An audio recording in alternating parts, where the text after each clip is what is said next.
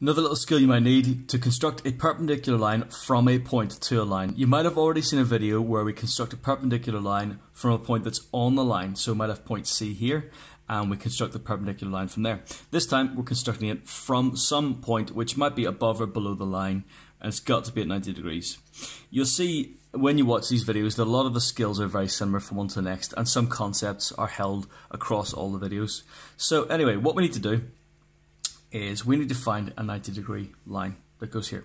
Again, we could just draw it, we could kind of eyeball it, probably get a fairly good one, but it won't be as good as if we construct it using our straight edge and our compass. The first thing we need is we need to find a line here which is exactly halfway on either side of C. And what we can do is just take our compass and draw beneath that. So we're going to set our point onto C. This needs to meet line AB. So what I'm going to do is a couple little marks just here and here. Again, you can draw it the whole way through, but you don't have to. What's only important are these two bits here.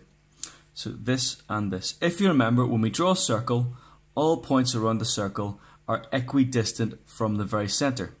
And that means that this line that we formed between these 2 points is exactly halfway on one side of C and exactly halfway on the other. So then all we need to do is we need to bisect that line and we will get a perpendicular line. And once you've done this, you should be able to use a skill which you've already used before. Now, what we're going to do is we're just going to change the setting of our compass. We're going to bring it in just a little bit, because otherwise it's going to be just a bit too big.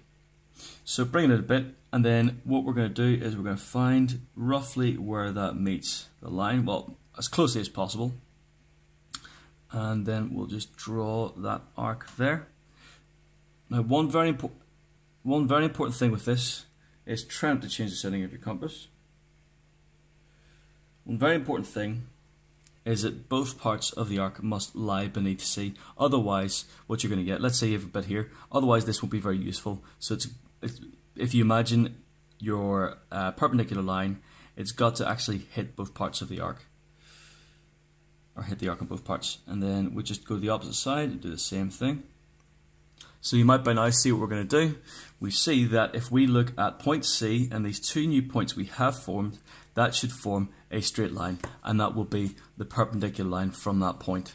So let's just take our blue pencil, again put that on the point C, bring the ruler over to it, try and line up all three. That looks pretty good to me. Coloured pencils tend to be a bit thicker, so you're going to get a little bit more error with coloured pencils, but it's easier for you to see in the video. And there we have it. We have constructed a perpendicular line from a point to a line. Remember, your construction lines are all important for getting your marks. Let's just check that's perpendicular. Looks good.